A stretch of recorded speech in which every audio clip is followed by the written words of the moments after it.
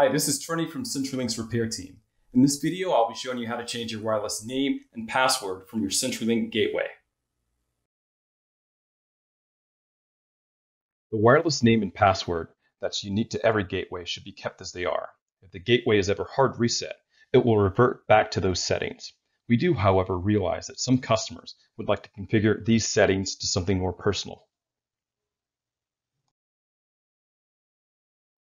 First, we need to locate some information from the gateway. There's a sticker attached to the bottom or the side that looks like this. We'll need the GUI address along with the admin username and password. Take a picture of it. If it's too small, then you can enlarge it to be able to easily read it. Next, we need a device that's currently connected to the modem, either wirelessly or hardwired. Just keep in mind, if we're using a wireless device, once we make the changes, it will be immediately disconnected. Open an internet browser of your choosing, i.e. Chrome, Firefox, etc.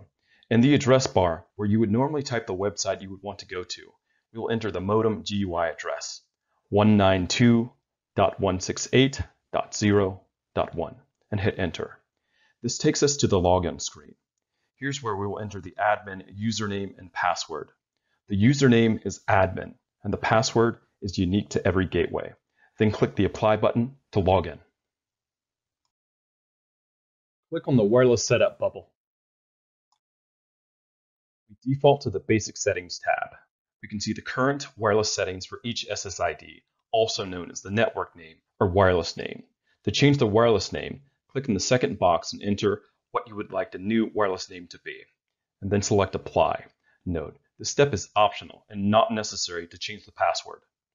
To change the wireless password, click on the wireless security tab, and then the enter security key / passphrase field. Select the use custom security key passphrase radio button and enter the new password.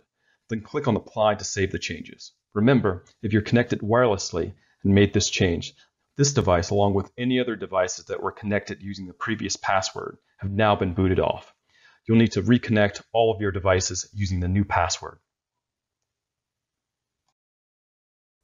Thanks for watching. We have lots of tips like this one on our website at ctlhelp.com, and we're also available for chat if you have questions.